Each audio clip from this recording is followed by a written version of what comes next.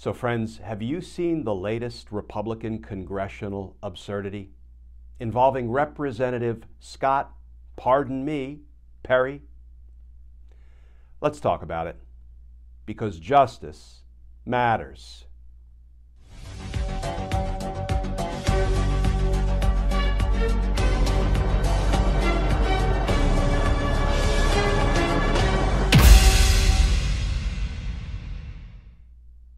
Hey all, Glenn Kirshner here.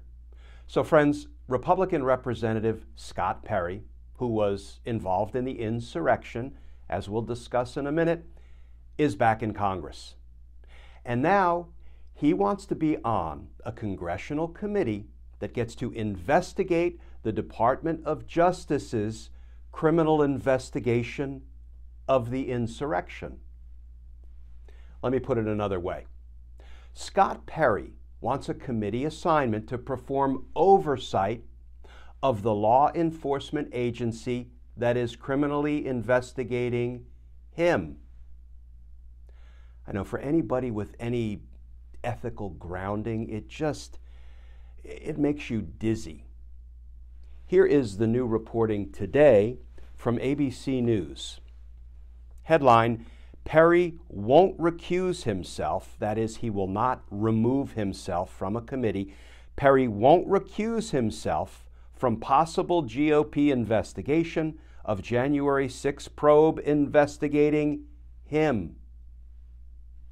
That article begins, Representative Scott Perry would not commit on Sunday to recusing himself from a possible House GOP investigation of the Justice Department's January 6 investigation, even though federal investigators have looked at his role in the larger effort leading up to the insurrection and previously seized his cell phone.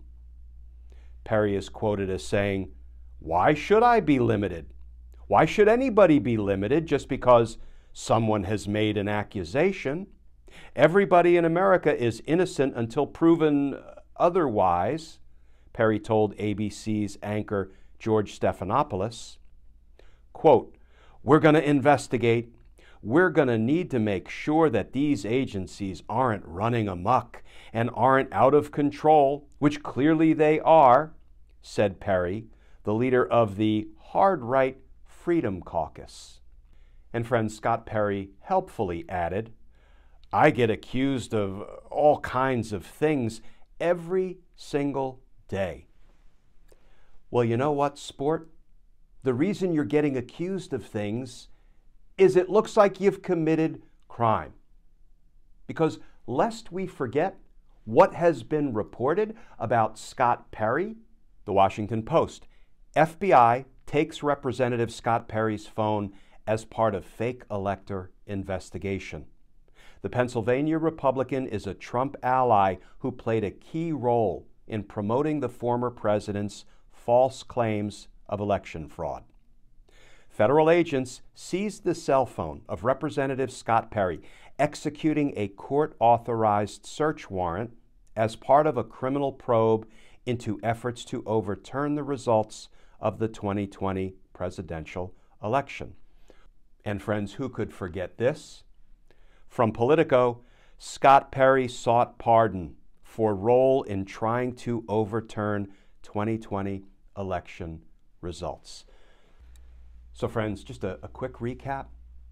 First of all, a federal judge found probable cause that there was evidence of crime in Scott Perry's phone and issued a search and seizure warrant so the FBI could seize that phone, search it, and recover that evidence of crime. And then Scott Perry asked Donald Trump for a pardon for his January 6th related crimes. And the Supreme Court has said a pardon carries with it an imputation of guilt.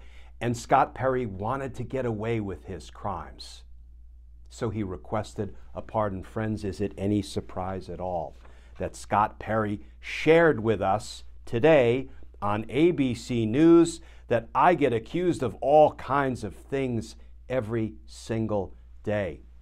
Yeah, accused by the FBI, as found by a federal judge. And then you accused yourself by asking for a pardon, showing your consciousness of guilt, showing an awareness that you committed crimes and you wanted to get away with them.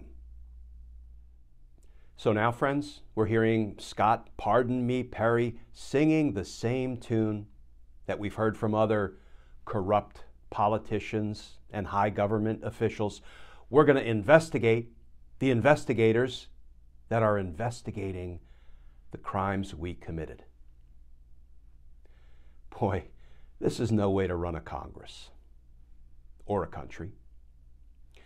So, DOJ, now would be a really good time to indict the criminal politicians for whom you have probable cause, the standard to arrest and indict, and you have probable cause.